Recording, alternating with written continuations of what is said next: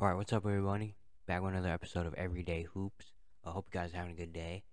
Today, we're going to talk about a lot of things. We're going to talk about yesterday's All-Star Saturday night, some of the contest winners, and some things that we can make improvements on, because, it wasn't perfect.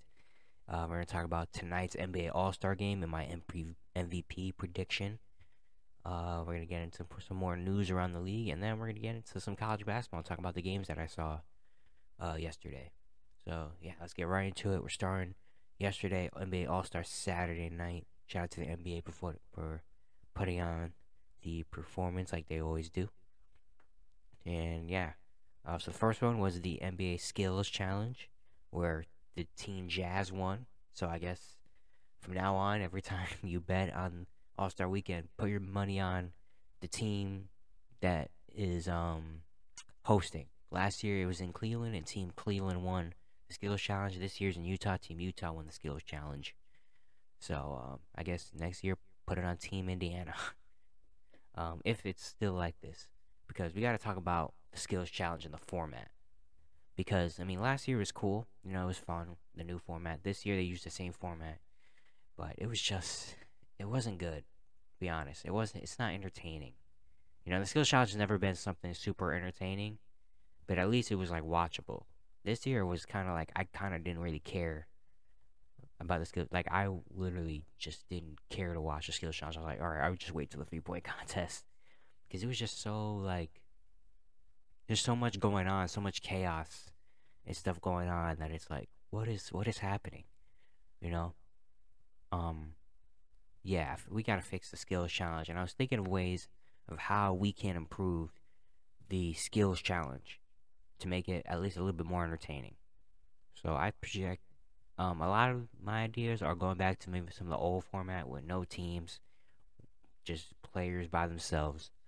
We do, the passing, shooting, dribbling stuff, but make some slight adjustments to it. So the passing, maybe we can have, instead of just one pass in the middle, you have 3 different of those big things they have to pass in. You have one chest pass, a bounce pass, and then maybe, I don't know what the third one would be. Maybe like a one-handed pass or like a flashy pass, no-look pass, something like that. I think that would be better. You gotta shuffle down. So first, chest pass, and you gotta bounce it, shuffle down, get the ball, bounce pass, and you gotta shuffle down, get it, and maybe do like a no-look or a flashy pass in there. And then the shooting drill, maybe instead of just one 3-pointer or one layup, you can do like kind of like a from every spot. You know how fans do it at like the NBA games where you need one layup, one mid-range, one 3-point shot. Like they should do it like that. Like the player, you get one layup, you got to step back, hit a free throw line shot, step back again, hit a mid-range, then step back again, hit a 3-pointer. All in order. And then dribbling, instead of just dribbling around cones, whatever, you have to like kind of like the passing thing where you have to like do a certain dribble. So you do just a regular crossover. Then the next one you have to do a between the legs, and the next one you have to do a behind the back, something like that. Try to make it a little bit more skill involved, where like you have to, get, you don't just have to dribble, pass once, let. It's like you have to do a certain thing every time you come up, and you have to make a certain pass when you come up, make certain shots when they come up, and all this in order. And I was thinking maybe we can add something else to the skills instead of just passing, shooting, dribbling. A defensive drill, maybe? Because skills challenge, you have to have. It's about who has the best all-around skills, So maybe you can have maybe a defensive drill. In a way, I don't know how you would do it. Maybe like you have to close out on a shooter without fouling, or maybe you have to like not let someone score on you. Like you have just another person there, and you have to stop them from scoring. Like a little mini one-on-one, one possession one-on-one type of thing, I would think. I don't really know how you fully incorporate that into it, but maybe some sort of defensive drill in it as well, just to show who's the best all-around skill.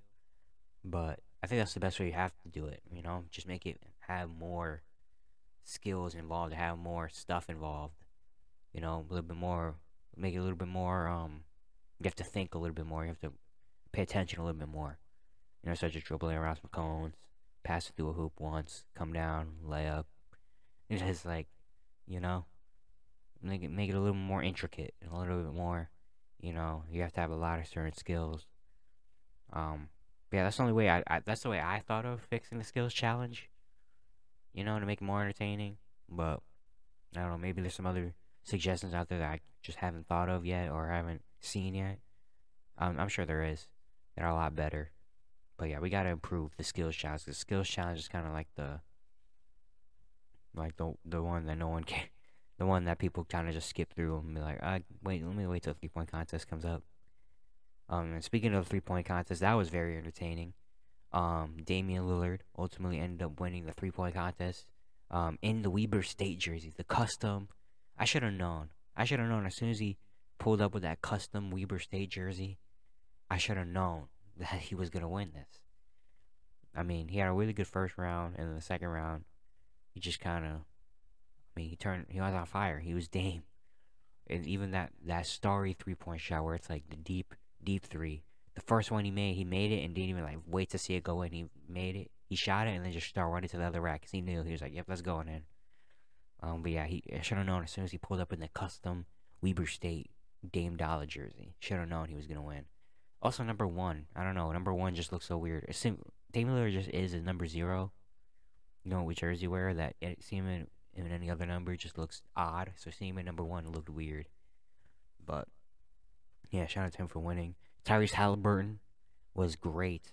In the first round, he had like 31 in the first round. He was doing really good. And then of course, second round he kind of cooled off. He sat for a while too. He was like the second or third person up, and then didn't go. And then he was the last person to shoot. In the second round, so he had like 5-7 people go before him. So he kind of cooled down a little bit, but he showed a great performance in his jump shot.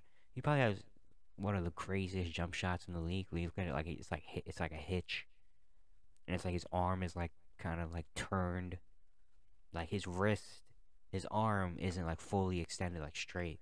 It's like there's a curve. Like his shooting arm, it kind of like it's curved.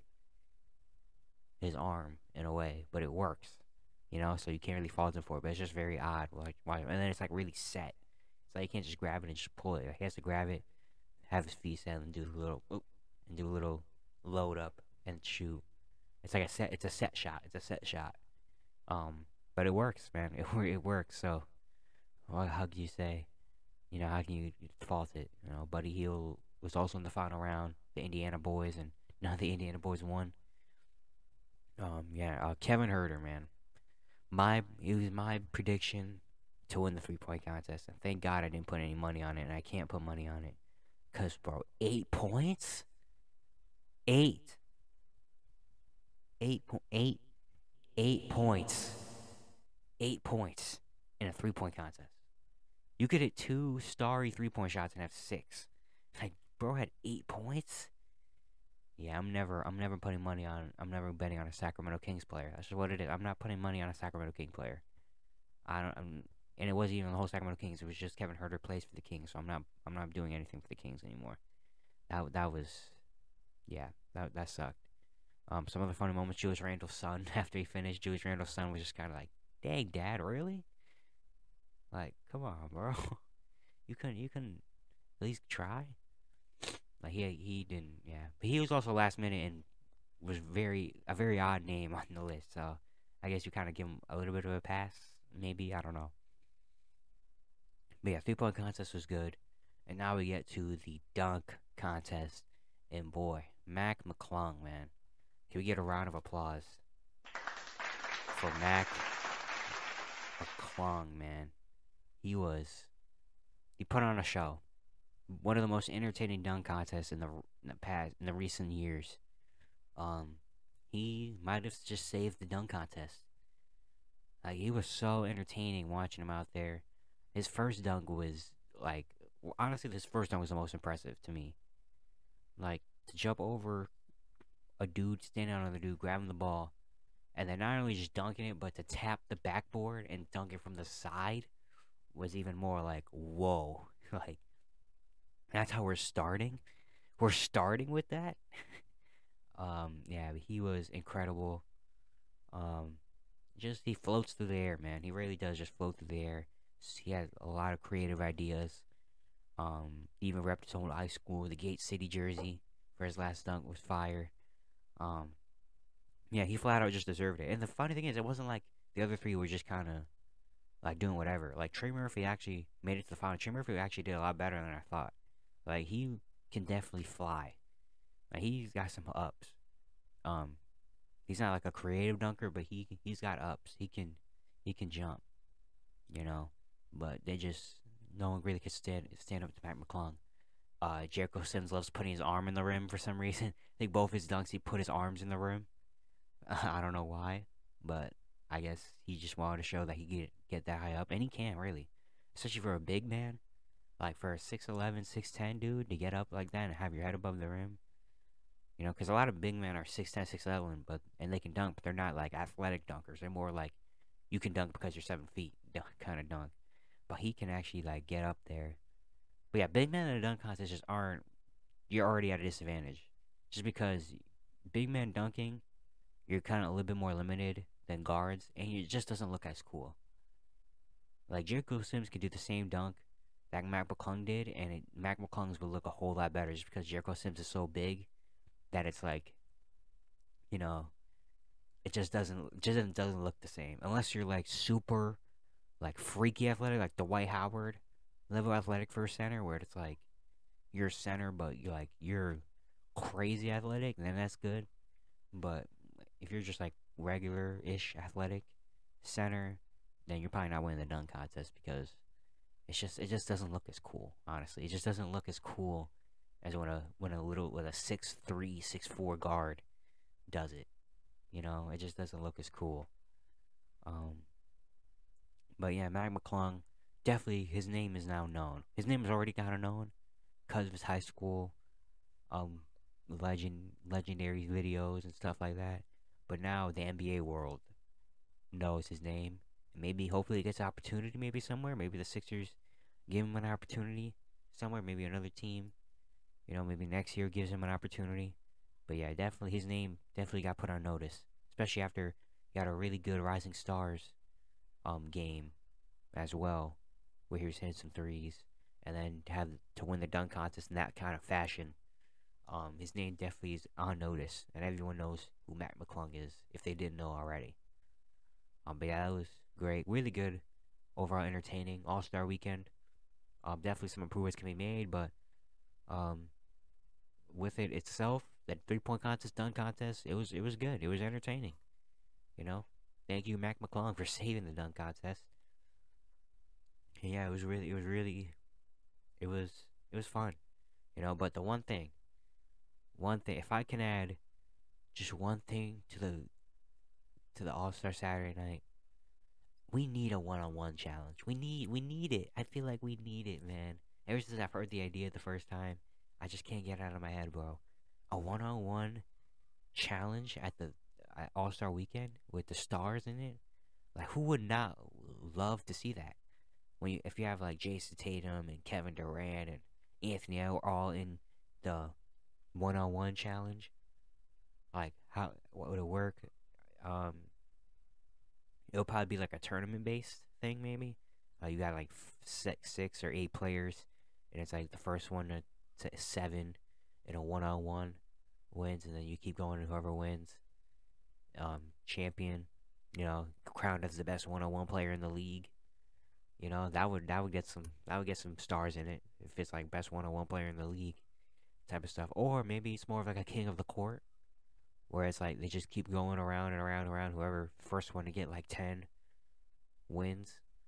You have like 8 or 10 people or whatever, and the first person to get 10 points wins. The king of the court. But I think we need that, man. That would be so fun. And people would be locked in on that, man. I don't know. I would watch that. I would only watch that. I wouldn't even care about the 3-pointer dunk contest anymore if we got the one-on-one challenge going, to the king of the court challenge going. That would be. We need it, man. We need it, man. Adam Silver, man. Pull some strings, make some stuff happen, man. Come on, we need this. We need this. Yeah, but tonight we got the NBA All-Star game. The draft is happening right before the All-Star game. Team Giannis, Team LeBron, are going to be choosing their teams. Um, yeah, very excited to see the draft. Who gets picked last? I guess honestly, there's a lot of talk about who gets picks last, and Adam Silver kind of being like, we should pick the reserves first, maybe, and then the starters. But honestly, like, who cares? You got picked last. Oh no, you're the worst out of all the players that are the top 24 in the NBA. Like, yeah, you don't want to be picked last because you get made fun of and stuff. But at the end of the day, it's like, dude is still an all-star. Like, he's still an all-star, and he's still like a top 25 player in the league. So it's like, really? You're gonna be upset? Oh no, I'm the 23rd best player. Oh no. Like, who cares, man? And it's fun. It's funny. It's fun too. It's like all the players kind of don't want to be picked last, but then they're also like, we want to see someone get picked last though. So it's fun. It's just good fun, man. The person that gets picked last is gonna take it as like, oh my god, they think I suck. Ugh, I'm gonna be mad the entire weekend. Like, who cares, man? Just go out there and it's for fun. Someone's got a big pick. Someone has to be picked last. Like, it's just how it works. Someone has to be picked last. Like, you can't pick like four people at once. Like, someone has to be technically picked last. So it's like, who cares? But anyway, yeah, we got the All-Star game tonight. LeBron, Giannis gonna be captains. Um, and yeah, we're gonna see who wins All-Star MVP. And now my prediction, All-Star MVP prediction. My 2023 NBA All-Star Game MVP is Donovan Mitchell. I'm predicting Donovan Mitchell. Why? He was the first name that popped in my head, but also you got the storyline of him coming back to Utah, his first year as an All-Star Game starter, back in Utah, having this amazing season. Utah fans are gonna show him a lot of love, and maybe he comes out here and puts on a nice performance. I feel like out of all the starters, I would take this game kind of seriously. Donovan would. Donovan would take this game a little bit more seriously. All the other starters, I don't know. That's my gut feeling. I'm going with Donovan Mitchell back in Utah one more time, to give them an All-Star Game MVP. Um, Other players I would like to see win. These aren't my predictions, but I would like to see win. Larry Marketing at home. I mean, that'd be funny. Larry Marketing winning an All-Star Game MVP. Anthony Edwards already came out and said he wants to go get that award as a huge replacement, and I can definitely see him getting the award. But yeah, those are my top three people I see winning it. But Donovan Mitchell is my prediction. I think he's winning All-Star Game MVP today. Yeah, is it gonna happen? Maybe, probably not. I don't know. I'm just saying. It's a fun little prediction. You know. Yeah, Donovan Mitchell, book it. Next we're going a little bit of some news that broke not too long ago. Kevin Love is officially signing with the Miami Heat. Yesterday he completed his contract buyout with the Cleveland Cavaliers. He also talked to the Philadelphia 76ers as well, but ultimately he ended up going to Miami, which was expected. I mean, it makes a lot of sense. The Heat need some more backup big play and some shooting, and Kevin Love will go to a team where actually is going to get some minutes on. Yeah, I love the signing from Miami.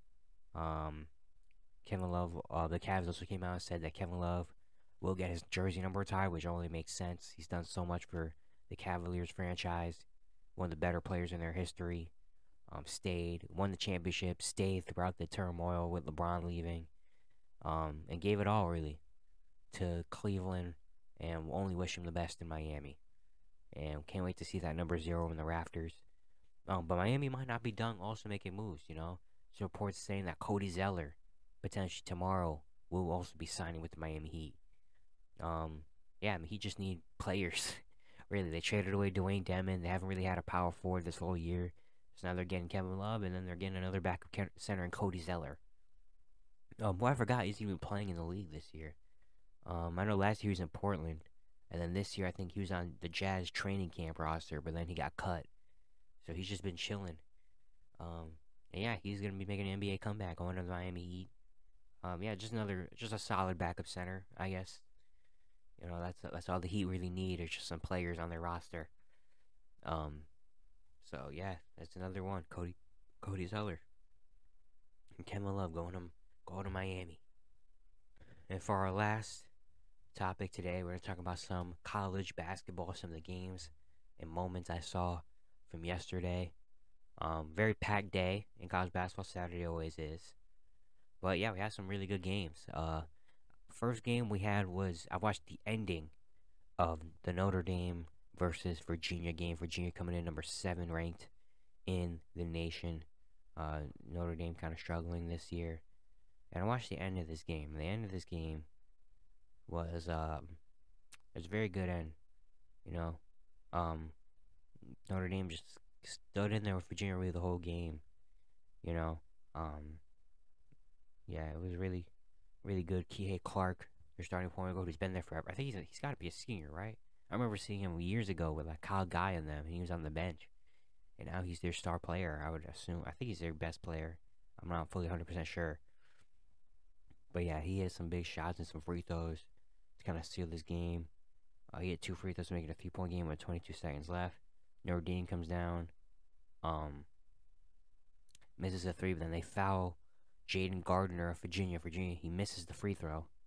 Virginia comes down, gets fouled. Trey Wirtz goes to the free throw line. He makes the first, misses the second, but then they get the offensive rebound. It kicks it out to Dane Goodwin, their sharpshooter, who had an amazing look at the buzzer and misses. If he would have hit that shot, they would have upset Virginia, but he misses. And Virginia gets a 57-55 win over Notre Dame, who now falls to 10-17 on the year. And Virginia Cavaliers are 21-4. It was a great game, great ending to this game. Yeah, Notre Dame, man. Notre Dame almost did it. Dane Goodwin was almost there. Next I watched the ESPN game of Illinois and Indiana. Indiana coming in number 14 ranked. And this was an amazing game to watch. You know, the first half was very tight. The first half, Coleman Hawkins was playing really good. Matthew Mayer as well. He had 16 first half points. He was doing really good. The Indiana Trace Jackson Davis is just a monster, man. He really is. He's a monster down there. He had an amazing all-around game, especially in the second half. He was hitting so many clutch shots to keep the team in the lead. But Matthew Mayer and Coleman Hawkins also were really, playing really well, fighting this game. Tracy Jackson Davis made a dunk with 7 seconds left to kind of seal the game, up by 3. But then the Indiana, so many eyes. Illinois comes down, and I don't remember all their names. But the dude from Indiana was guarding him, and then the other dude on the that was guarding the player on the wing just comes over and doubles him, and leaves his man wide open. Melendez wide open with like 3 seconds left, and Melendez got a good shot off, but he just missed it. But if he would have made that shot, that player on Indiana would have got cussed out. Because what do you do? Why are you doubling him and you're leaving the shooter wide open? We're up by 3 with like 3 seconds left. What are you doing? But good thing Melendez missed. The dude that was originally guarding the ball hitter from Indiana stepped over and made a good contest. But yeah, Indiana wins with 71-68. Tracy Jackson Davis finishes with 26 and 12 with 3 steals and 5 blocks. He was dominant. Jalen Hood Schifino, who is a projected lottery pick, and he's very smooth. I watched him. He's very, very smooth guard. He had 13 and 7. Didn't shoot well in this game. Shot just 5 for 17. But I think he's got some potential. He's a very smooth guard. For Illinois, Matthew Mayer had 24 and 8 with 5 blocks. He was doing amazing. He was having a really good game, getting a lot more opportunity. He was in Baylor, but then he went over to Illinois, got a lot more opportunity, and he's had some games this year. He's had some really good games this year, and he had another great game yesterday. Connecticut beat Seton Hall. Shout out to Andre Jackson. Andre Jackson is really just like a big energy dude.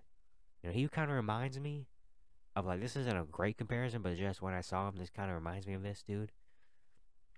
Shades of like maybe a Caleb Martin, which is a very weird comparison. I understand that, but just kind of like that type of mold or type of play style, where it's like he's not really gonna get the offense and he's gonna be more of a role player that focuses more maybe on the defensive end. He's a very good defender. But then on offense, he just is always like always cutting, getting in the right spots. Dunking on everybody. Keelan Martin can dunk. He's not like a crazy athletic dunk on everybody, but he kind of reminds me of that kind of mold-ish player Andre Jackson does. Yeah, I think he's gonna have a very solid career. But yeah, he had 15 to 10, and Jordan Hawkins with 20. He's been killing it this year as well. And then we had an upset. Number 10 Tennessee taking out Kentucky, and Kentucky controls the game the whole way through, up 66-54. They're up by 20 in the first half. I thought they was gonna make it a game. Vescovy was really trying to keep him in this game, but then Kentucky kind of just stopped any chance of that happening. Cason Wallace had a great game, 16, 6, and 6. Their starting guard. He's been rising up against a potential draft we'll look at. Oscar Tshiebwe, 16 and 7, and then Jacob Toppin, Obi Toppin's brother, had 11 points. But yeah, Kentucky really just controlled the game the whole way through. They forced Tennessee to shoot 37% from the field and 22% from three. They played a really good game. Vescovy has 17 for Tennessee. But yeah, Kentucky really just controlled the game all the way through. Next, we had another ESPN game. Iowa State, Kansas State. It was a really good game. Iowa State coming in 19th ranked. Kansas State 12th ranked. It was a really good first half. Iowa State was up 31-20 through the first half. But then the second half happens, and Kansas State kind of just blows the game open a little bit. Well, not blow it open, but they kind of take control at the end. Desi Sills, Keontae Johnson, Marquise Noel. They kind of seal this game, and Kansas State wins 61-55. Marquise Noel had 20. Him and Keontae Johnson have been an amazing duo this year. They combined for 35 points yesterday.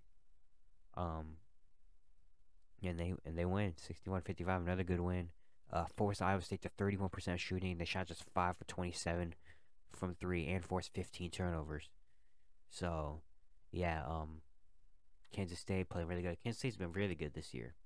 Kansas State's been really good. Keontae Johnson and Marquise Noel have been a really good duo this season. Yeah, Kansas State Wildcats, man.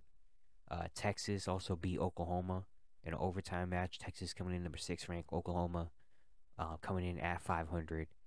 And it was Grant Sherfield. Grant Sherfield hit a 3-pointer. With oh my god, I can't think right now what's going on. He hit a 3-pointer with 6 seconds left to tie the game at 73. After some free throws also by Oklahoma and Texas missing some threes. We go to overtime. To Tyrese Hunter hits the free throw at 6 seconds left, and then Oklahoma comes down and gets a good look at the layup, but just can't get it to go. And Texas wins 85-83. Teddy Allen had 15. Marcus Carr 17 points, even though he didn't shoot well. Yeah, Texas had a really good year. They're 6th right now in the country. Their coach, can't talk about him, but talk about the team itself. They got Marcus Carr. Teddy Allen is a bucket getter. D'Souza Masala hit Rice off the bench who had 24 points. Yeah, really good win for Texas. And Oklahoma were a really good fight, but they just didn't have enough. Now they dropped to under 500. Then Baylor and Kansas, the big game of the day. 2 top 10 teams going at it. Baylor was in control right in the first half. Keontae George, Adam Flagler were really in control of this game. Up 45-32 at halftime, but then the second half happens. And Kansas takes over. Kansas takes over in the second half. They caught fire.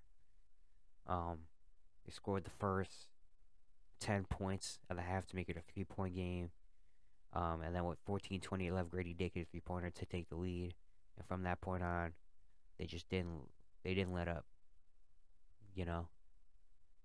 From that point where Grady Dick hit that 3-pointer to take the lead, Kansas goes on a 19-5 run to make it a 12-point game in just 4 minutes. And then, they just didn't look back, and they win 87-71, a big win for Kansas. Jalen Wilson, 21-13. He's been amazing this season. KJ Adams has 17. Grady Dick has 16 points. Uh, DeJuan Harris had 14 and 9 assists.